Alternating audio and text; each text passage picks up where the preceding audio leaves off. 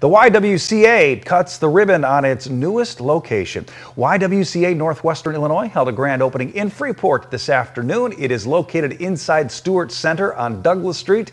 The new center offers childcare resources and referrals.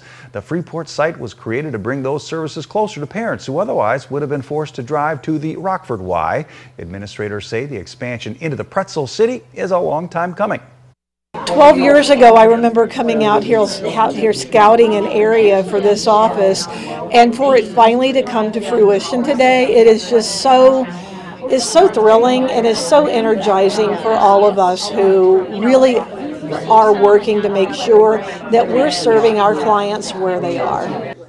Y administrators say more services could be brought to Freeport as it becomes clear what is needed.